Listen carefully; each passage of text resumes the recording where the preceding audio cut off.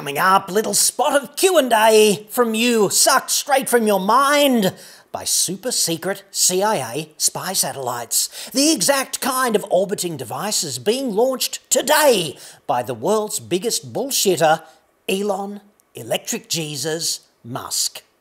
Yes.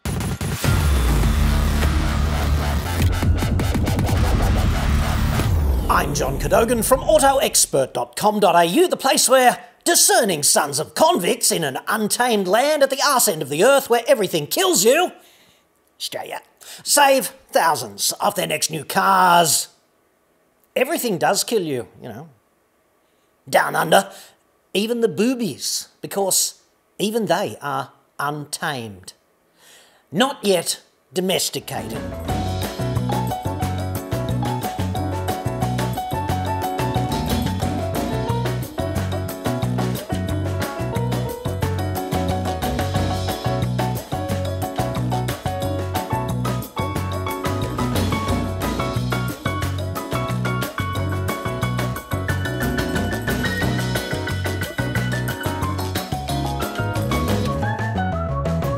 Hit me up on the website for that. What were we talking about again? Ah yes, questions from you. Hi, what kind of car would you go for out of Tucson High Rider, I think he means Highlander, 2017 with 4,000 Ks, or Range Rover Evoque 2013 with 45,000 Ks, both around 40 grand. Thanks. It's got to be the Tucson every time, doesn't it? Or a CX-5 or a Forester, a Sportage. Come on, I mean, Land Rover is an unequivocal disaster. Once again, it's a case of beautiful cars that drive okay, but they always let you down on quality and reliability. And frankly, the green oval is everything we've come to love about Volkswagen, minus the outright criminal conspiracy. So there's that. I mean, they've turned this into an art form, haven't they? Poor reliability and letting customers down in the dealership and then at the Australian importer level. These clowns are famous for it. So buy a Land Rover at your own risk. My wife has just come home and found that the radio on our 2011 Mazda 3 Neo is not turning off, even when the ignition is completely off. I would like to hit Mazda up for this. Do you think this should be covered under the Consumer Law Act? I am asking as I really do not want to go into my local dealer and looking like an arse. Do you think I am being unreasonable in wanting this fixed given the age of the car? Well, it's an 8-year-old car with a comparatively minor auto-electrical defect, I'd suggest, so I don't really think this is what consumer law is designed for. And if you take it that far, Mazda could easily win if push comes to shove, simply on the premise that a fault such as this is kind of normal in a car of that age. You could take it to the dealer and ask nicely, of course. Diplomacy works wonders at times, and they might fix it for free or meet you halfway, who knows? But you'll probably pay over the odds for the repair if they decline to compromise in any way with you. So that's a two-edged sword there. I'd want to be able to back out if they say, no, mate, full price. I'd rather go to an independent repairer for that because I know that would be cheaper. You know, some cars have the circuitry built in where the radio system remains on after shutdown, so you can pump up the fat beats while waiting for, I don't know, backup.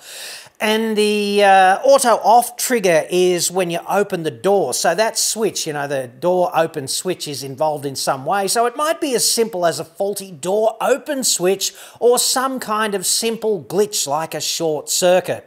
What I'd do before you do anything else is I'd try opening the passenger's door with everything shut down and see if that shuts the audio off, or you could pull the fuse and reinstall it, I guess, in case it's a software glitch that might invoke some kind of deeper reboot, who knows.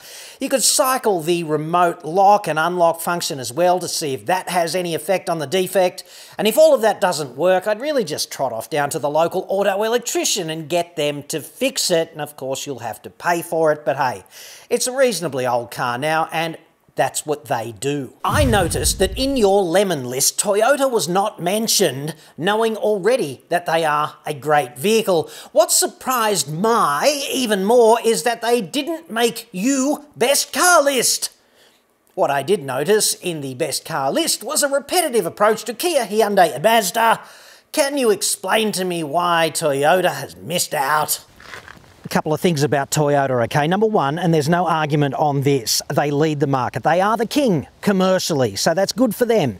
They've got an entrant in every segment and they have been so spectacularly successful marketing themselves. They've done legendary reliability campaigns and they've had, oh, what a feeling since the cows came home, virtually. And they've been good at that and it's paying off for them. They're reaping the benefit now. Good on them. Number two, though, they are the king of friggin' mediocrity in most segments, you'd have to say. And they do some things very well, but in general, they fail to excite. And I'd have to say that even where they do very well, like let's look at the 200 series Land Cruiser, you'd hardly say that was some paragon of fantastic value, would you? I mean, look at the price, come on. It's robust and it's good at outback touring. It's a great heavy tow vehicle.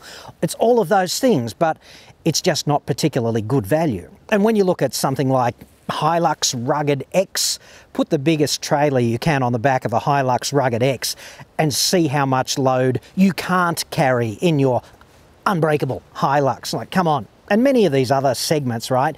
You've got your Kluger, you've got your Camry, you've got your Corolla.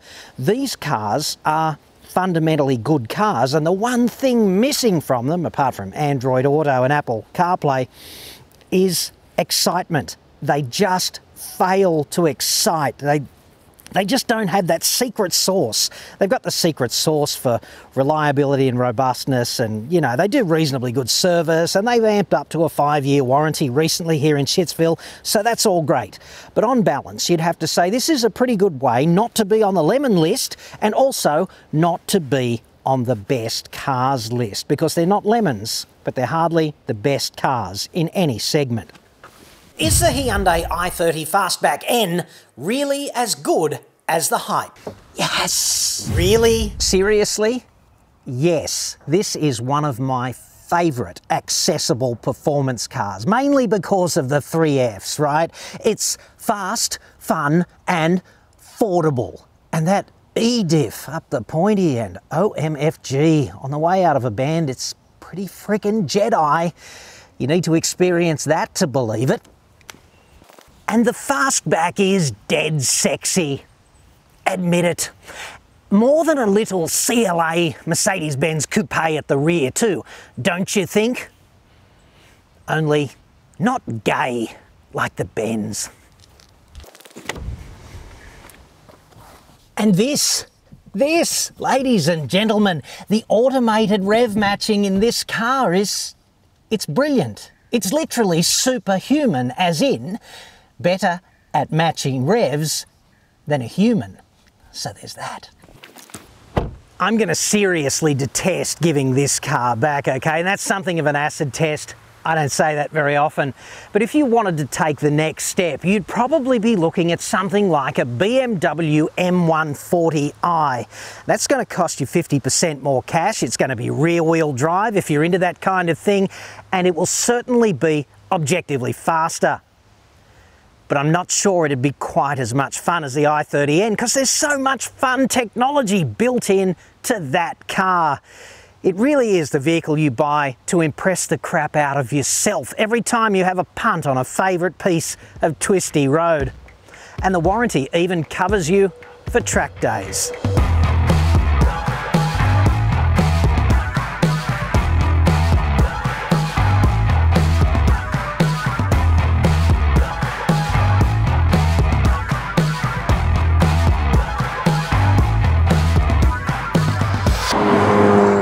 Question about the Land Cruiser 200 GXL relating to the curb weight or ATM. Does the curb weight specified by Toyota include the 139 litres of diesel with a weight of about 130 kilos? Or is the fuel capacity included in the 650 kilo payload? So I'd suggest it's always a nice idea to ask the manufacturer in these situations, because they do a whole bunch of apparently kooky things in the background, and it's always those unknown unknowns that are going to get you when you guess at this stuff. But here's the way I see it off the bat, okay? For that Land Cruiser, the tear weight is 2630 kilos, okay, 2.63 tonnes, and the curb weight is 2740. So that makes pretty good sense. There's 110 kilos worth of difference, and the tare weight includes 10 litres of fuel. The fuel tank in that car is 138 litres, so we're going to add 128 litres to the tare weight to get the curb weight, because the curb weight versus the tare weight is really just full tank of fuel versus 10 litres of fuel in the car. So that's pretty simple. Diesel is 830 grams per litre, so that's 128 litres times 0.83 kilos per litre is about 107 kilograms. And then 2630 plus 107 is 2737 versus 2740. So there you go. I mean, that's just a roundup error, right? They've obviously just rounded it up to the nearest 10 kilos, I guess. That's a pretty simple explanation. So it seems to me, yeah, the curb weight of the Cruiser does include the industry standard agreed upon definition of full fuel tank, and the mass of the fuel checks out. So all good. I'm intrigued why certain brands cop such a hammering. In particular, my other half loves the look of the Volkswagen Polo. She's recently taken it for a drive and enjoyed it. I look around the roads and I see a lot of people driving Golfs and Polos, so I'm lost as to what's wrong with them. Are they mechanically inferior, or just too expensive, or what? Would appreciate your response so that we can be better informed as to what is the ideal car for her. Okay, so free country and all of that, you are allowed to love whatever. Certainly allowed to love the look of Volkswagen because they are beautiful cars and they drive really well. But I'd suggest that if you buy a car as if it's some freaking handbag, you are potentially at least opening a wormhole to the dimension of extreme disappointment. There's really only three things wrong with Volkswagen, okay? Number one, the company is ethically unbalanced and morally bankrupt. Clearly. And that's such a dignified way of describing the process of arseholification that they imposed upon themselves, you know, that fast track. In case you've been dead from the neck up, right? Volkswagen is guilty of a major criminal conspiracy which prioritised profit above human health. And it's in the process of killing thousands of people prematurely, according to numerous credible independent academic experts. So there's that. They're currently being sued for millions by the ACCC here in the trailer of arse. And secondly, the vehicles are very poor when it comes to reliability. And I know what you're going to say, well, I've had 3 Golfs and they were great. I'd suggest that 1, 2 or 3 vehicles is not what I would describe as a solid metadata analysis. The reliability is shit compared with market average. That's just how it is. And they used to be quite okay, Volkswagen, on reliability, but quality took a real hit there when they launched that insane plot to dominate the world just a few years ago. Something had to give in the product inventory and the R&D cycling, and it was reliability, right? Number 3, the only thing they're worse at than reliability is customer support. And this is the double whammy from hell. They're properly evil mother lovers when it comes to that. So you've just got to think, I might go to Guantanamo Bay for my holiday instead. Roughly equivalent experiences. That customer care department. My inbox fills up with Volkswagen customers at their freaking wits' end because they got nothing to go back with. They're just, it's like punching, I don't know, it's like when you punch a punching bag, it always wins. The bag always wins. This is what a dispute with Volkswagen is like. They give you nothing back in the customer care department. But apart from that, okay, buying a Volkswagen is a great idea. They're really nice looking cars, and in general, they drive really well too. Unfortunately, on my world, there's just more to owning a car than that. And I'd rather see you spend your money on expensive cocaine and cheap, let's call them cheerleaders. Buy a Mazda 2, right? Otherwise, it's just Russian roulette. Mercedes X-Class 350D. We have already brought the car, had 1,600 Ks on the clock, Am I still able to salary sacrifice? My wife does her car. I think I saw that movie. My wife does her car. Quite uplifting, if memory serves. Novated leasing in just a second, okay? But I thought I'd take just a few moments to detain you and let you know what's coming up on the channel over the next 7 to 10 days. You've probably noticed this rather large red object in the background. One of my favourite performance cars, the i30 Fastback N. Full review on this car coming up in the next week or so. Plus, because this car's got a really nice innovation, an eDiff, electronically controlled, meaning computer controlled, limited slip front differential. If you just went, what the? Then I'm going to demystify that in a beer garden physics package devoted exactly to eDiffs. What are they? What do they do? Do you need one? What's the benefit? That's coming up as well. And just for completeness, because we're talking about cornering and vehicle dynamics control in that package, I thought I might also detain you briefly over the next week or so and talk about electronic stability control, also called the electronic stability program. Statistically, every average to brand new car on Australian roads has ESC, but I don't know how many people know exactly what it does, what the benefit is, and whether or not it'll intervene in particular situations and help protect you. So if you've always wondered about electronic stability control but have been too afraid to ask, that's coming up over the next week or so as well. And if you'd like to be notified of those uploads when they occur, it's a simple two-step process. Just subscribe to the channel now, hit the subscribe button, and then hit the bell notification icon, and then you'll get those desktop notifications. Now, novated leasing, okay? Such a minefield, but not a bad way to own a car if it's right for you. This is a particular structure of financial ownership instrument, okay? And what necessarily happens here is that the leasing company must own the vehicle and they lease it to you. That's the way the paperwork works anyway. In practice, it's your car, of course, but on paper, it's their car, they're leasing it to you, you have a lease agreement. And this allows a couple of things. Number one, big advantage here is that you don't pay the GST on a new car. And this is one of the few ways that a salaried employee in Australia can avoid paying the GST on a brand new car. And this is because the leasing company purchases the car, they lease it to you, they've paid the GST on the car, but they get to claim the GST back from the tax office as an input tax credit because it's a direct cost of doing business. Fantastic news for you, you get the car GST free.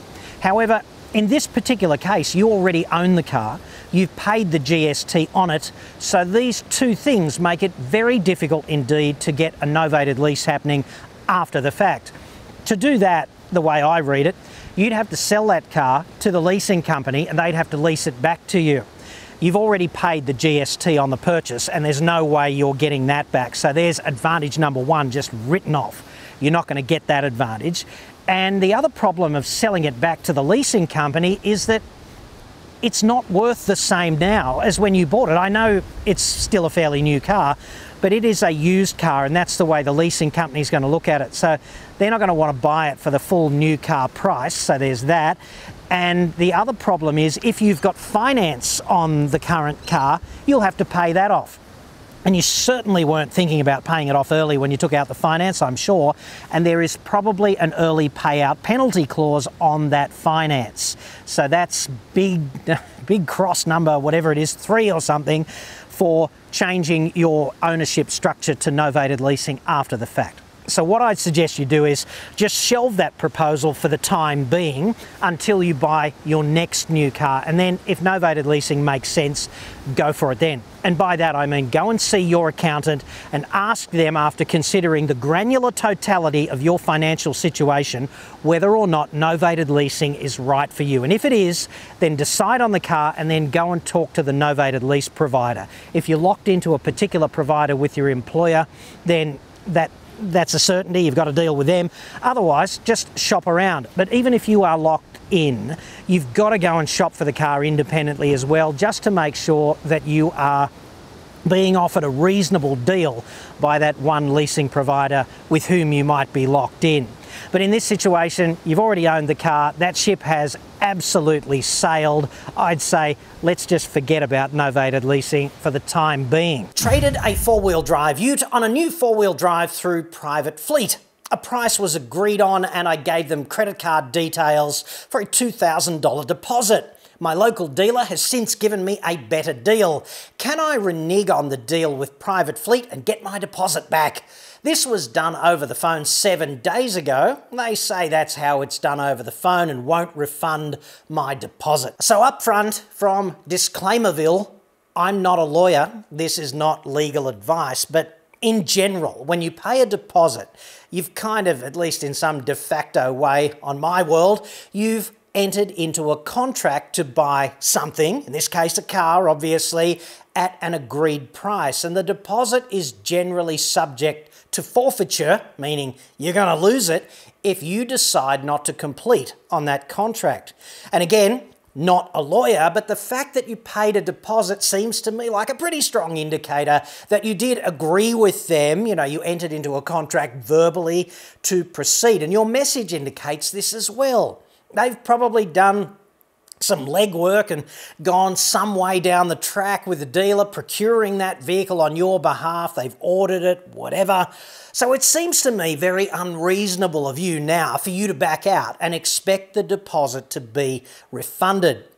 If you'd had some personal disaster that you couldn't have foreseen, like a death in the family or a major health issue, as if death's not a major health issue, a bank cancelling your credit or foreclosing on the mortgage, God knows what, any of those disasters that you hear about that people incur from time to time, I guess that would be a different story and you could plead hardship and hope that they would be reasonable about that. But if you just get a better offer, I don't think so. Perhaps you could ask for special dispensation if there were special circumstances, but you certainly haven't mentioned them here. But this business about getting a better offer, all right, that happens all the time, and I see people negotiating backwards and forwards. There's a $50,000 car on the table and they're talking about, well, he'll get it for me for $200 less. It's not worth talking about. There's a point at which the price is, for practical intents and purposes, identical, I'd suggest, and it's not even worth your time to go down this track. So in this case, time to wear the big boy's pants, I think. So if the offer is $5,000 better, you could always kiss the deposit goodbye and embrace the concept of being a net $3,000 in front. If it's just $1,000 better or something, it's one of those chump change situations. Forget about it, it's unimportant. Move on with your life and proceed with your agreement that you'd already entered into.